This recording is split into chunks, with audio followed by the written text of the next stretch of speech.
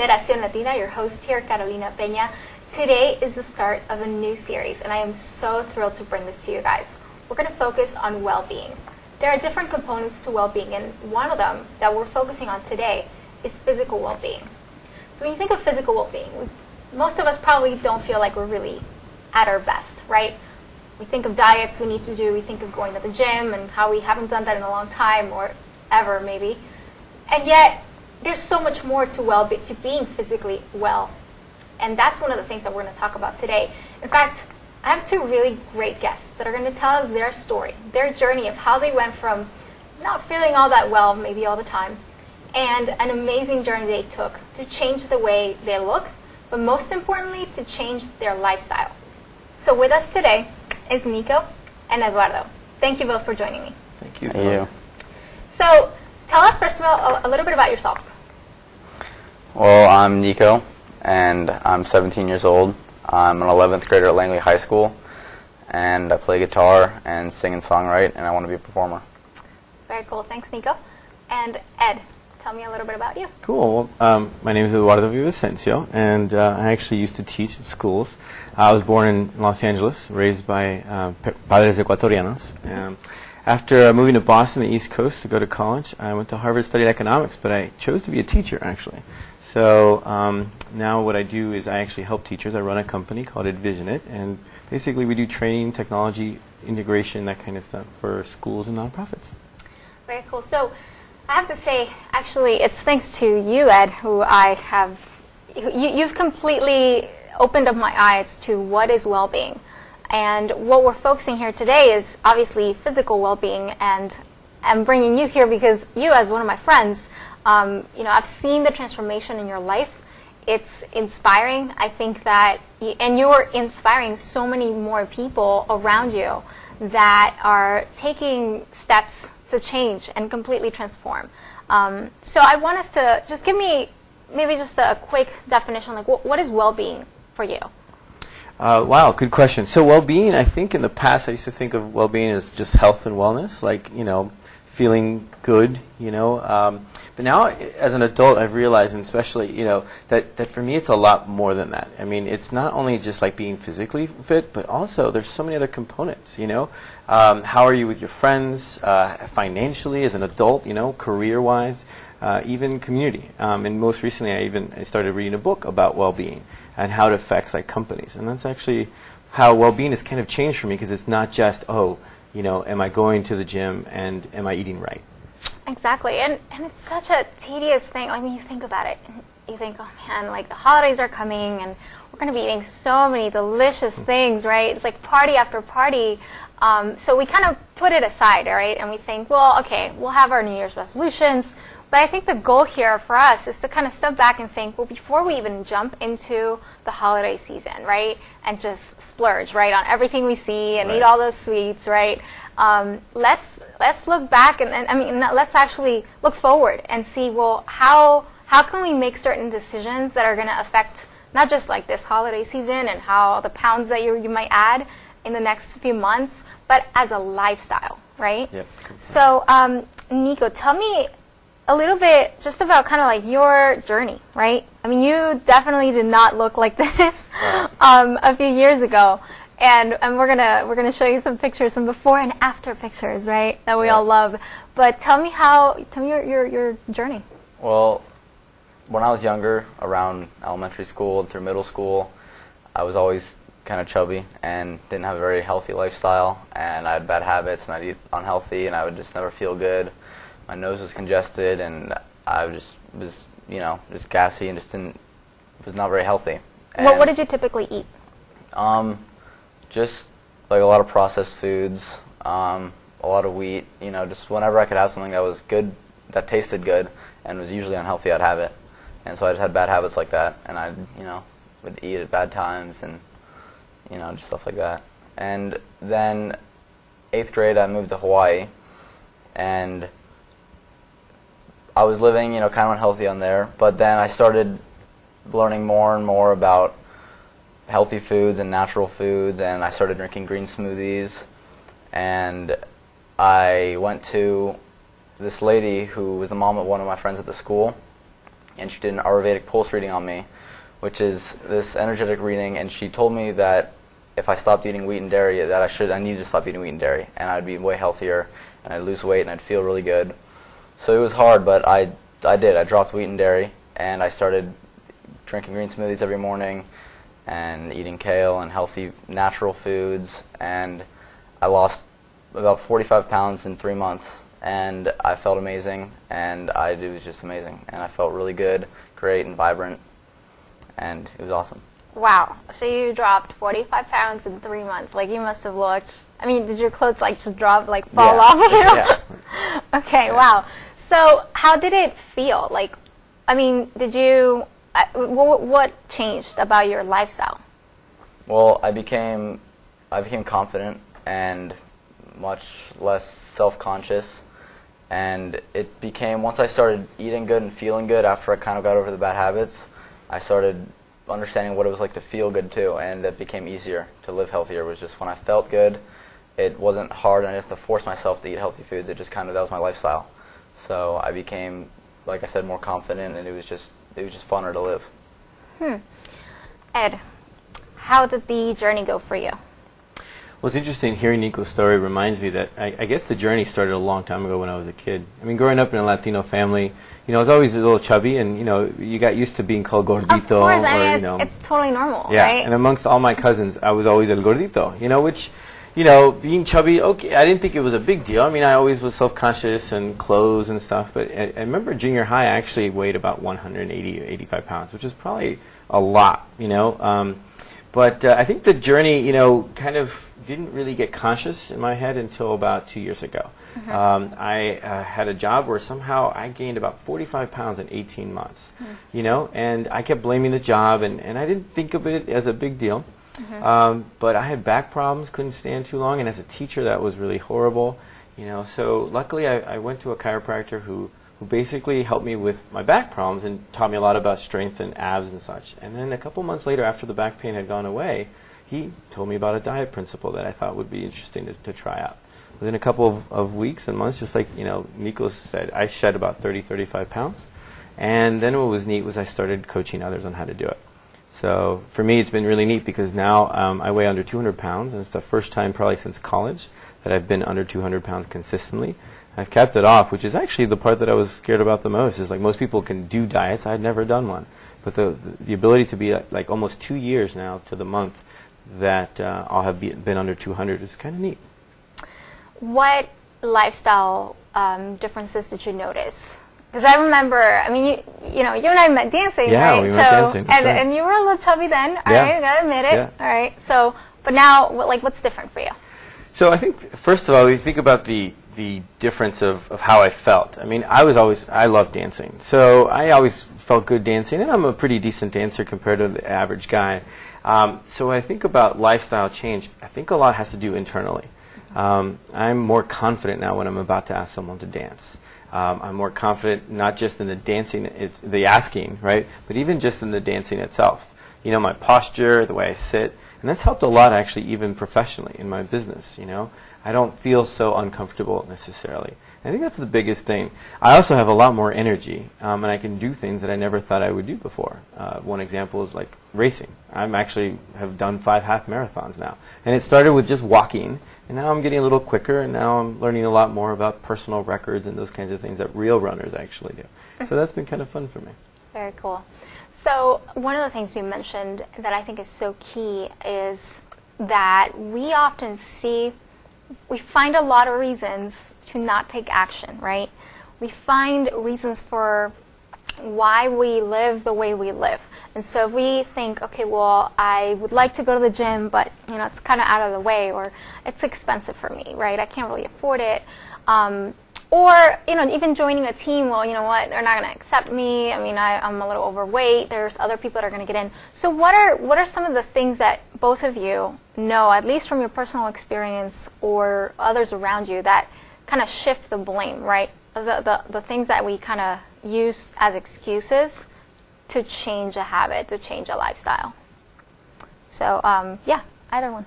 Well, I know when I first started transitioning into a healthier lifestyle, I had to admit to myself that like I needed to make a change, and I had to stop making excuses about why, like, oh, I can eat it tomorrow, or like there's certain times that I might, blame it on, and schedules. But once you become honest with yourself and really understand that you need to lose weight and it's your, everything's your choice, then it becomes easier and it starts a path to go on, where you can just go and succeed. Mm-hmm. And for you, Ed, what were some of the things that you kept blaming your weight on? To be honest, at first I had to, I blame my job. It's too much stress, not enough time. Everyone thinks that, you're supposed to eat less and work out more. And you think it'd be that simple. But for me, I think I didn't care. I thought one day I'll do it, And growing up, getting used to being overweight, I just didn't ever really think of it. I thought, I'm pretty smart, I have a good job, I'll get to it one day. And I think a lot of it was just feeling like it wasn't that valuable and it wasn't that important. And in some sense, I was lying to myself about that. Mm-hmm. Another thing I think that is important to notice is that in our culture, being Latinos and growing up in a Latino culture, there's to some degree an acceptable overweight factor, right? Yeah, I mean, even for men, right? It's kind of okay. Like the gorditos don't look so bad. I mean, panza, right? Okay. And even just when you think of teen interaction and kids are out there playing, let's say, soccer, football, like a lot of the guys are out there being active, and then the girls just kind of go watch. So we have kind of our patterns of behavior, either affected by our culture, our environments in school. So, and I find those things interesting because they influence a lot about how we live. Right. So I know for you were talking to me about how you were in your high school. There's a lot of consciousness about how people look and feel. People are very kind of like physically fit. But what I want to get at is what are those are kind of external factors. Tell me about those external things that kind of keep us wanting to live well, to be physically fit. Right. Well, I mean, a lot of it is social, and a lot of it, it's mainly just what you view and what you might know. Like some people they might not know that they're eating something unhealthy, and they might not know that what they're doing can be bad for them. And it takes them to, I think, you need to think about yourself and really try to feel and become in tune with your body and understand what is making you, unhealthy and gaining weight. And no, that's it. For you, Ed, what are some of those external factors? I think habits of family. I mean, when we think about the Latino tradition, I mean, what I learned to eat from my parents and from my parents' get-togethers and gatherings, and whether it was, a awesome Puerto Rican dish, or a New Year's party or Christmas party, you always had a great, carne asada or something, but then you'd always have arroz con something. Oh, everything. And usually that arroz con something is also going to be, and what I've learned about carbohydrates and all those things, and you just kind of thought that was it. And my parents loved me with their food. I mean, that's how we show in Latino culture, I think. Yeah. We express our love through social gatherings, and we express it through food, and it's a wonderful thing. However, if that food becomes part of an emotional connection, you may not ever realize that. That's exactly right. We've touched on a number of points that I want to kind of dig deeper as we go into the next segment, because one thing is, yes, how you make decisions, right, based on something. It may be based on how you feel, your emotional connection to food, that cultural component, right? We wouldn't want to offend mommy or papi or abuelita, right? That they cook, they spend so much time in the kitchen, on that, nice greasy, pork or whatever it may be. And yet, each one of those decisions adds up, and they add up to how we are today, right? What makes us how we feel. And it's those things that we just don't think about, and we don't spend time thinking about them. Another thing is we don't think about what we believe about the food, right? I mean, most of us just kind of look at food and think it's going to taste good or it's not going to taste good. And that's how we judge, right, what we eat. But if we thought, okay, 5 years from now, 10 years from now, 20 years from now, these decisions now are kind of making up a story about how I am as a person, what I believe about what I eat. And in a way, we are what we eat, right? Yeah, completely. So we'll be right back as we continue discussing the not just an issue of being overweight, but we're talking about habits that build to a lifestyle that is of well-being and loving oneself. So stick with us, and also come back, because we're going to talk about some real easy steps that we can take today, tomorrow, to change those habits and actually build to something good. We'll be back. When your kids eat healthy and get active, it'll help make their dreams come true. Be our guest to healthy living today at letsmove.gov. Welcome back to Generación Latina, and we're talking about health, living well, staying physically active and fit. And this can be just such a daunting task, but we're trying to boil it down to what, just a very simple, small baby steps that you can take. And these things can actually make a world of a difference. So with us back here is Niko and Eduardo. Niko, what was the change for you? You told me you lost 45 pounds in a matter of 3 months. You look and feel great. So how did you change? What steps, specific things did you actually do? Well, I started getting more natural foods and foods that I liked that were also healthy. I started researching foods that I could eat that were, delicious but also good for me. So I started making the green smoothies and other smoothies I'd had for breakfast that filled me up, and they were good. And you know what? Let me tell you, a green smoothie does not sound appealing when I first got introduced to it, it looked weird and it smelled kind of weird, but then I drank it and I heard what was in it, and it didn't sound like it would be good at all. And I drank it, and it was really good. It's actually delicious. Okay. So, well, you're going to give us that recipe later, right? Yeah. Okay. All right, good. So the green smoothies, and then I go to farmers markets, and with my mom we go to farmers markets, and we just look at all the different foods and fruits and leaves and green food that is actually good. You can find some good stuff there. And I started going into stores and found like gluten-free pretzels and gluten-free snacks, and started eating gluten-free pizza. They had that, so it's just, you can find stuff that's good for you. That's good. It's really good that's gluten-free, and I just found out it's a cereal. It's like a Chex Mix cereal. I had no idea that thing, and I love it. Yeah, what I do is actually, I'll have these pretzels are better than normal any pretzels, so I'll eat them, and then I'll give them to my friends, and they're like, wow, this is amazing. I'll be like, yeah, they're gluten-free too. Yeah. So they'll be like, oh, cool. So, there's stuff that's really good that's healthy for you. Yeah.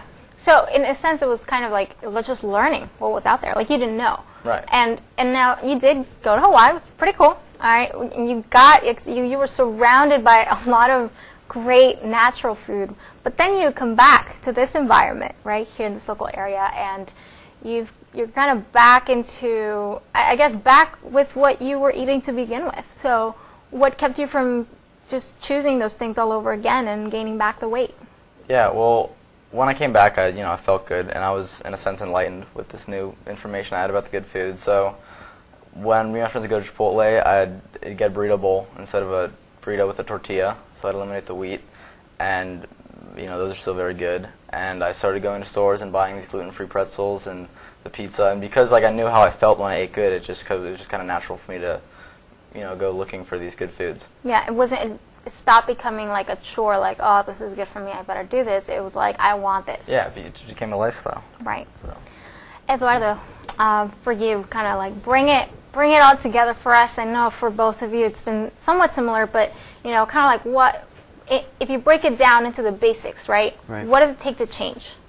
Well, it's interesting. First of all, I like what Niko said. It reminds me a lot of and this is why I'm doing this now. There's just the childhood obesity in our communities is so big, and the rates are just increasing beyond any other community that exists here in the States. And so I think the first thing is I really had to be honest with myself. I've been overweight most of my life, and I had forgotten what it felt like to be picked last on a team, perhaps, or to not feel so comfortable taking off my shirt when everyone's going to the beach. So I think really, from what Niko said, it's really being honest, not just really with myself. How much does it mean?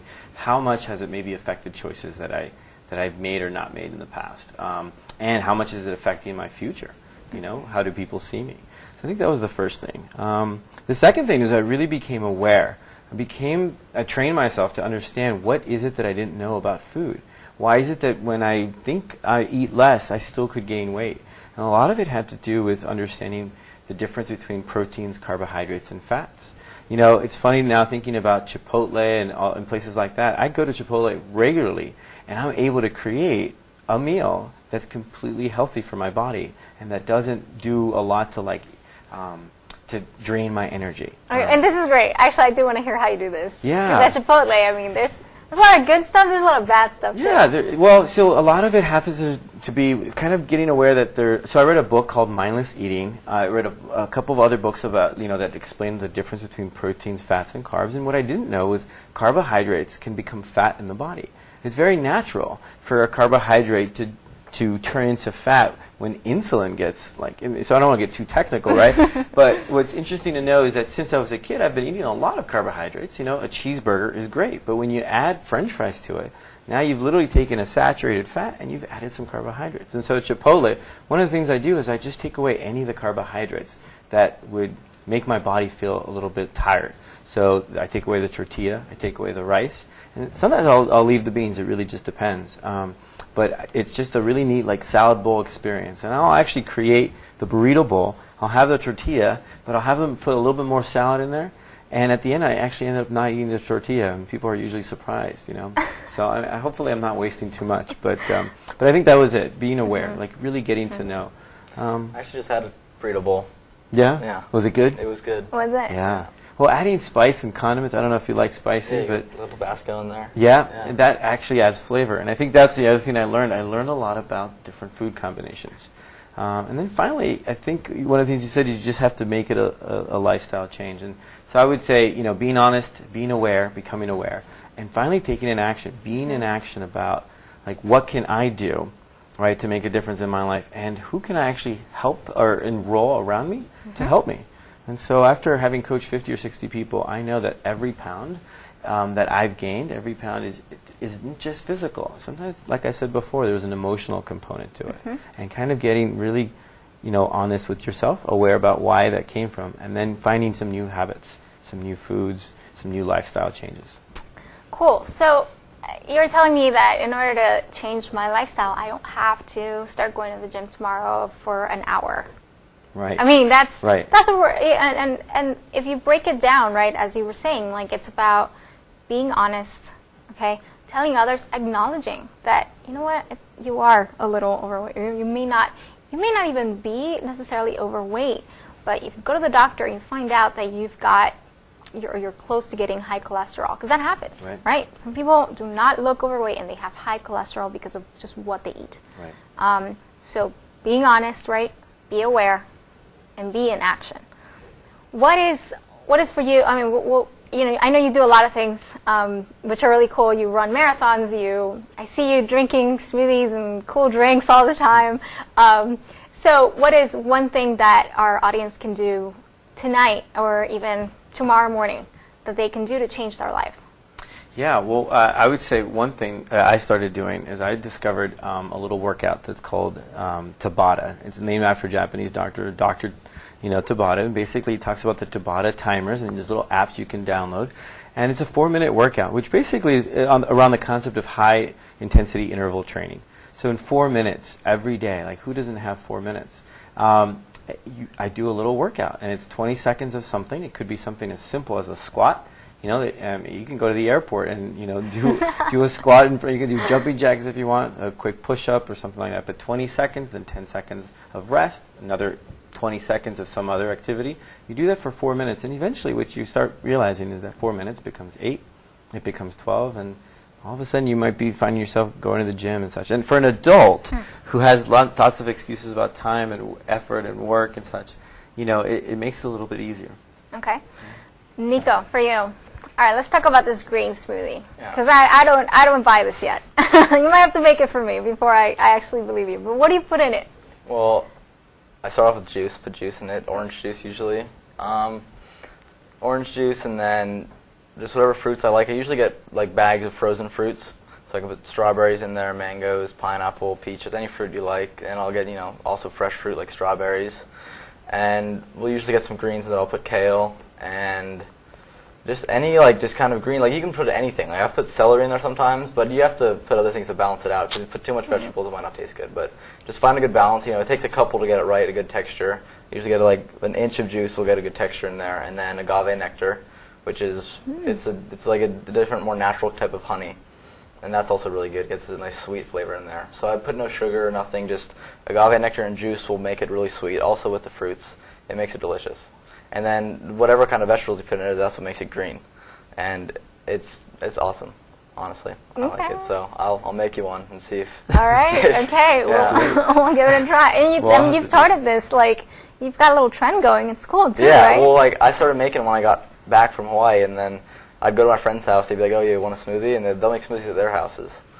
So it's, yeah, it's pretty fun. Okay, I'll have to do it. And we'll go to, like, Robex sometimes instead of McDonald's. We'll, like, go to Robex to get a smoothie. So Exactly. Yeah, the choices, I mean, it's really just about the small choices, right? Taking small steps. So, Niko, I'm sorry, Ed, you were going to say something. Yeah, no, I think that what Niko said reminded me also, I think in our community there's a real common misperception that it's expensive to eat healthy. Yes. You know, and I think one of the things I've realized that it doesn't have to be. And you don't have to eat, you know, every vegetable in order to do that. I've learned how to eat spinach. I love spinach. And it's so funny as a kid, you watch Popeye and such, and you think, yeah, I don't, but it's amazing the kinds of things that you know, and the taste that I thought was part of a real mental or emotional, you know, connection for me. So I still actually don't eat broccoli. I'm not a great fan. However, I've found ways to actually have, like what Niko was talking about, to find ways to really get those kinds of vegetables, even if it's like with supplements, even if it's, you know, by going to the store and finding like a green, like what's that called? They're like the green foods, you know, the superfoods, and you mix that into a shake, mix that into a salad dressing, and then also, you know, as an adult, you know, with kids, sometimes it'd be great to just have those habits for your kids, you know, and build them, you know, from the beginning. Not everything has to taste sugary. Right. What's the, sorry, because we have a little bit of time, let's just, what is the most important thing that you want to leave our audience with? I think it's to know that change comes within you. That if you want to make a change, it's, no matter what your situation is, if you can change your mindset and the way you feel, then that's how you can create the change. And once you start feeling good, and if you do make a change, then it won't become hard. It's hard for a little bit, but once you really make the change, and you will feel good, and it won't become hard, and won't become a chore, and eating healthy will become normal, and then eating something unhealthy will become abnormal, and it won't become just like a weird thing. It'll just become your lifestyle, and you will feel good. And I like it. The way I see it is like going uphill in a mountain. It's so hard. Once you get up there and you see how amazing it is, how great it feels, where else can you go? Only downhill, and it's easy, right? And so that's, you can kind of build a lifestyle around that. Right. Ed, for you, what's the most important thing? Yeah, I think for me, one of the most important things is realizing that I actually had a choice, that it was my responsibility, that at any point in my life, I could actually say, you know what, I want to change this now. And I think as a little kid, I kept making excuses, thinking it wasn't that important. You know, I had other areas of my life that were just fine.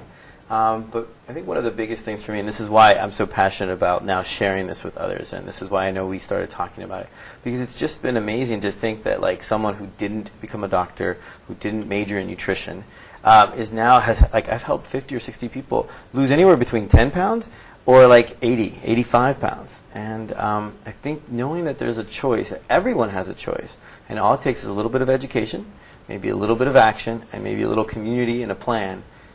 Anything's possible. Awesome. You heard it here on Generación Latina. You know, actually, be honest with yourself, be aware of what you're eating, and be in action. Take small steps.